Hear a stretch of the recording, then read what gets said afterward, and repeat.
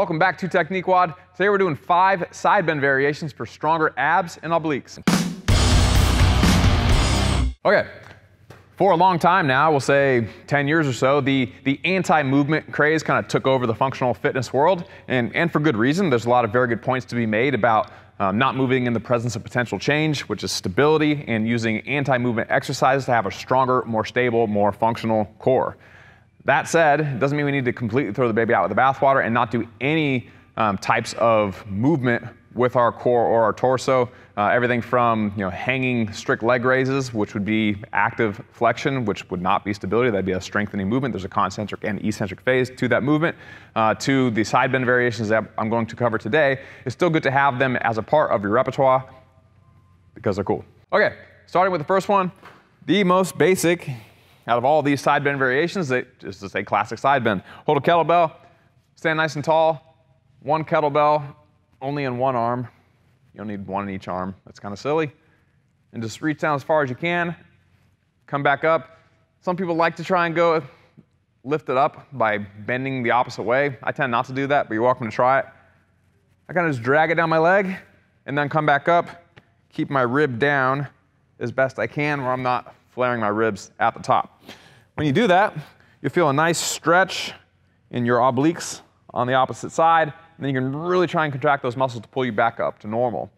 If I was doing just a one-arm farmer's walk as an example, where I was just holding the kettlebell, or I was just holding and walking, or just standing or whatever I'm doing, the kettlebell wants to pull me down to the side, but I'm not letting it. I'm not moving in the presence of potential change. I'm being very stable with my spine right now. It wants to move, but I'm not letting it move because I'm keeping contracted on the opposite side isometrically.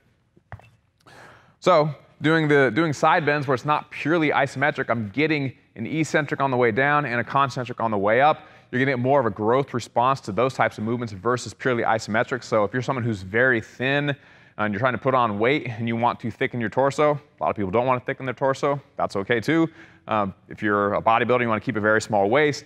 If you are just someone who's just already has a very short torso and it kind of already looks thick and you don't want to make it any bigger, and you don't have any powerlifting, squat, bench, deadlift, or strongman, or whatever it is, performance requirements that require you to have a bigger, stronger, thicker torso, MMA, wrestling, things like that, where you want to be as strong as possible on every part of your body, then if you're that person, then you don't care about how big your torso gets, then you can do these movements. If you don't want to grow, then just do the isometric variations. So that's one option. You can just do a regular kettlebell side bend. I'm going to face out just so I can face you. Of course, normally I'd face in grabbing a bar out of the rack.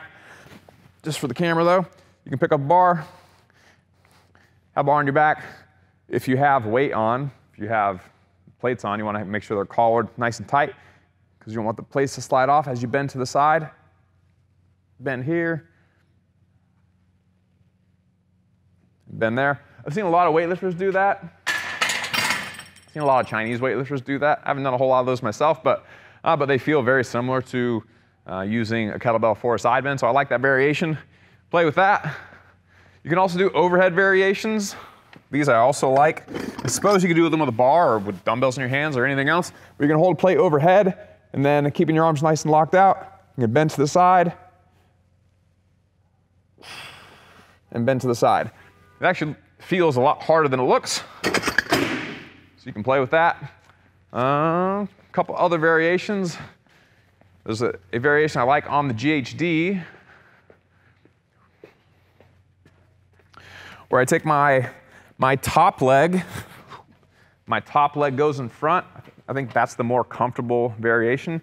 You could do the other way, nothing wrong with that. I've done it many times, but this seems to be the most comfortable for me for kind of a pure lateral flexion movement. So I'm here, I go down as far as I am comfortable with, and then come up. And of course, if you want, you could put some weight in your bottom hand, or hook a kettlebell where it's hanging off your elbow. Whew. That's a great variation. And then also, right here,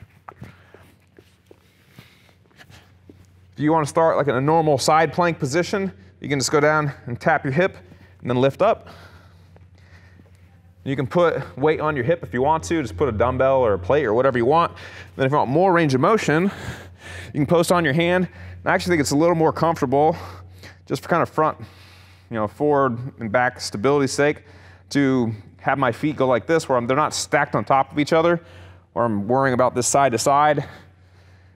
And so starting like this, coming down as low as you can, I kind of shrug my shoulder, and then when I go up, I really push down hard with my shoulder. So I'm getting a long range of motion, getting a big stretch at the bottom right here, and then contracting everything on the way up. Then after you get more comfortable, then you can go ahead and stack your feet together.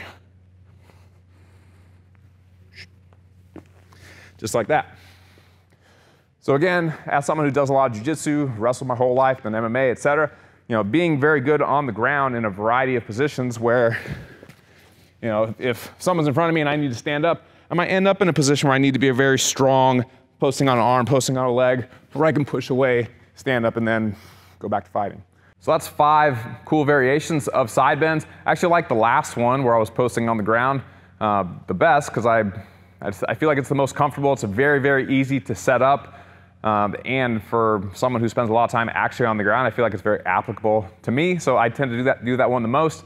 It's easy to do in a Metcon. It's easy to do as assistance work. I tend to do higher repetitions with movements like that, even if I put some weight on my hip, I still tend to be doing sets of at least like 8 to 20. A lot of times I'll just say I'm going to do a total of 50 or a total of 70 or whatever it is, and just accumulate reps. So that's a very good option, but they tend to be higher reps. Of course, you're not going to be doing a 1 rep max on your side plank repetitions. It's ridiculous to do that. You can though. If you do that, make sure to tag me. I would love to see it. So try it out. Let me know what you think. I'm Doug Larson. You can follow me on Instagram at Douglas E. Larson.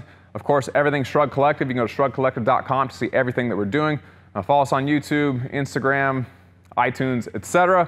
We also have the program Vault, which all of our training programs, all 12 of them at the moment, are a part of one membership site. So for one monthly price, you have access to 12 different programs. So if you want to check that out, you can go to shruggedcollective.com/vault. I'll see you another day. Shrugged listeners, welcome to the Shrugged Collective Program Vault. Over the last 6 years, we've been leading the charge in online strength and conditioning programming and coaching. And for the first time in the history of the Shrugged Collective, we're combining our 11 best-selling long-term and short-term accessory programs into one membership site called the Program Vault. From Olympic weightlifting to strongman, leaning out, nutrition, you name it, our 11 best-selling programs are yours for $47 a month. Get to shruggedcollective.com/vault. You will find immediate access to our 11 best-selling strength and conditioning programs.